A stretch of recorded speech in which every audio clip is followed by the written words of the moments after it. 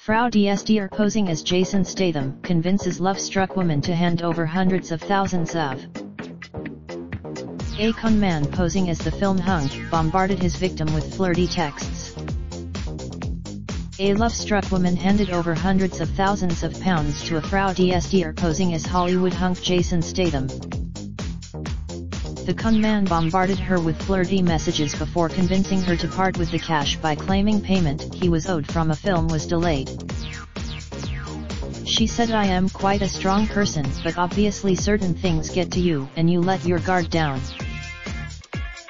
She was first approached by the fraudster on Facebook as she looked at a page dedicated to the Fast and Furious star.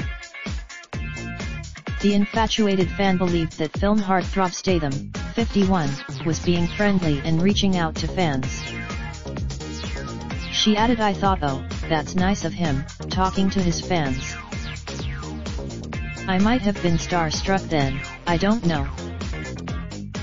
The heartless con man then encouraged her to message him on WhatsApp where texts are encrypted. His victim soon became convinced she was building a romantic relationship with the actor. But looking back, she said, "I don't feel like I was in the right place myself because of what I'd been through."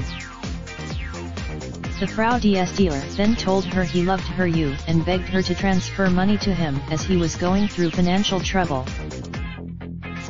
A series of payments over the following weeks added up to hundreds of thousands of pounds. It was a substantial amount, which would have made a difference to my life and my family. The distraught woman declined to say exactly how much she handed over. But she said it was a substantial amount, which would have made a difference to my life and my family. After becoming suspicious, she eventually contacted Greater Manchester Police GMP, whose Economic Crime Unit launched an investigation. Officers were unable to track down the fraudster, who is believed to have been operating from abroad. Det Concrete Moylan, from GMP, said this lady has been subject to somebody who just tricked her at a very vulnerable time in her life. When you see the relentless messaging that this lady got from this person and you see the grooming and the exploitation the impact is extraordinary. It comes as police warn online fraud is reaching epidemic levels. Greater Manchester Police alone is receiving reports of around 1,000 victims a month. Cops estimate that the true number of victims could be as much as 20 times higher. Det Con Moylan added, "We all know it's the tip of the iceberg.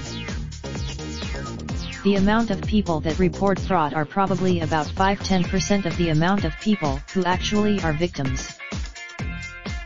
Our call 0207782438. You can now WhatsApp.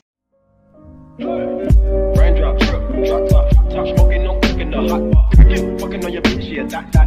Looking up, open the park, pot.